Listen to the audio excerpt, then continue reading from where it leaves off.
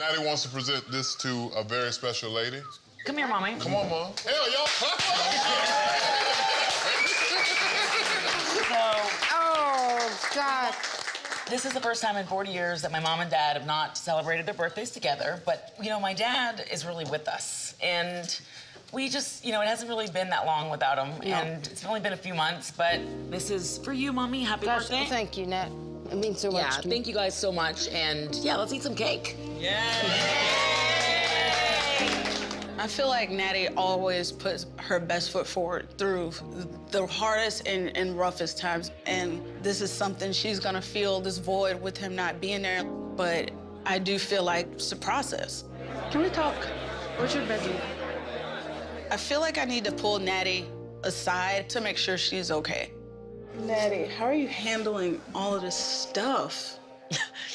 Like, all I've been thinking about for the last 2 weeks is planning this party for my mom. This should be a really great moment, but it's also turning into like this, I'm feeling so anxious. I feel like you've been so on the go, dealing with the funeral, dealing with your family, taking care of everybody, dealing with work.